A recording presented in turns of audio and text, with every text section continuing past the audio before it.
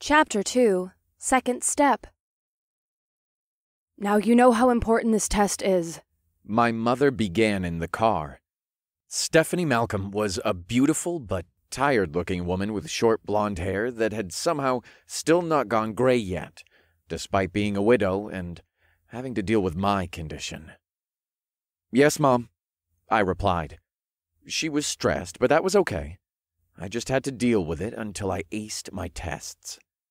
It's actually 3 tests that they moved to one day for me. To accommodate you, She said, sounding tense. one final time.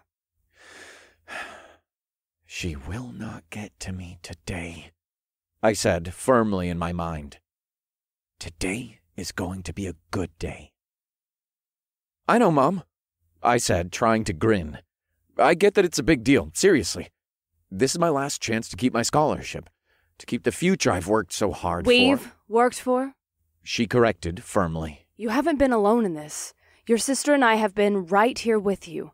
We've both sacrificed to help you make your dreams come true. I turned to look at her. Where the hell did that come from?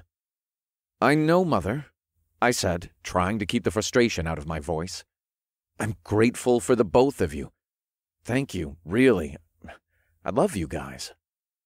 She was still looking forward, her hands on the steering wheel of the car. I just want to make sure you're taking this seriously. Why the heck? I caught myself from swearing. For better or for worse, I've stuck to a lot of the habits Dad ingrained in me. Even after his suicide and finding out about his double life, I still couldn't bring myself to disappoint him by swearing at my mother like most of my 18-year-old classmates did. Mom, I tried again. Why wouldn't I be taking this seriously? This is my life. You know what I'm worried about, She replied tensely. No, I honestly don't. I wanted to shout, but shouting would hurt my head, and I didn't want to turn this into a fight. Today is going to be a good day, I reminded myself. Is this about the game? I finally asked. The game that you let me play because the doctors told us that it would help me improve my condition? The one that I use to focus better, remember more, work on my coordination? The one I was playing this morning to help me get ready for the tests? Mom looked uncomfortable. I had to remind myself that she was as worried about today as I was trying not to be. I'm just concerned about you, She finally said. I just want to make sure you're not using this game to cope instead of using it to help you. The way you're still using wine to cope with Dad's suicide? I didn't ask. I'd had way too much practice fighting with Mom these days. These years, actually. I knew what would happen if I said certain things to her right now, just like how I knew I'd react to her saying certain things to me. Then that would ruin my good mood, my morning, and possibly my tests and scholarship. Today is going to be a good day, I told myself once more, even if I have to work to keep it that way. Well, Mom, I really don't know how to answer that, I finally said, and she stiffened. Being too serious and too calm reminded her of Dad. A lot of things I did reminded her of Dad, and thanks to what he did, that was a bad thing now. But I couldn't help it, because being calm seemed like the right idea right now. Look, if it helps you understand, I continued, I tried to play in a way that would help me today. The Aussies helped me pick a spot in the game that would simulate a lot of what I normally feel when my body starts freaking out, like where it was hard to concentrate, move, and remember things. That's happened to me every time I've tested so far, so I wanted to practice against that condition. That's why I got up so early to play, and why I've been playing after studying every day this month. Okay, Mother answered, still focusing on driving me to school. She was obviously still worried, and probably still tense over me sounding like Dad. But she was trying to get past this too, and I had to give her some slack or we'd fight again. So, She finally continued. how did it go? She was trying to show interest. That was a good sign. The Aussies and I fought a dragon that screamed in our ears and made the ground shake under us. I was able to figure out how to counter the effect, and we killed it on our first try." Really? She asked, eyes widening and brightening up a little. That's, good, right? I smiled. I knew it. Today is going to be a good day. "Yeah, it's great, actually. World first kill. That means no one else has been able to do so on any of the game's servers. Not even the best rating guilds in any country. Gaming news groups and the game's company itself like to sponsor interviews for players who pull off victories like this." I was going to tell you after the test, but I checked my email on the way out, and I've already gotten an interview request. Sometimes there are even small rewards, cash or other prizes to really spice up interest in the content. It's too early to tell if I've gotten that, though. Really?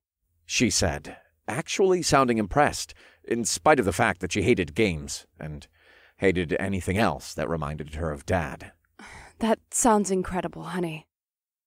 I didn't like it when she called me honey, but I overlooked it because it had been a while since Mom sounded this impressed with me. "Since I logged off early," I continued, really wanting to milk this approval for all it was worth, "I tried going over all the study questions you and I have been reviewing together this month. I was able to remember the answers to 50 math, 50 science, and 50 English. That's the total number of my practice questions, right?" Mom nodded. "Good. I've also been able to walk down all the halls in the house without stumbling. My head feels better than it's felt in months, maybe even years." Mom was smiling now, too. Another rare victory, all in one day. I was determined to make them count. We finally pulled up to the school. I looked at all the other students walking outside, then began to gather my things and open the door. "Wesley, honey," Mom said as I put my hand on the door. Uh-oh. My full first name usually meant trouble, but I still chose to hear her out. "Yeah, Mom?" "Can you please do me a favor?" I knew that look. She looked tense, as if she was preparing for another fight. That was a bad sign. "What do you want, Mom?" I asked, carefully, not leaving the car yet, even though I knew staying to hear her out would be a bad idea. "I want you to wear the helmet today."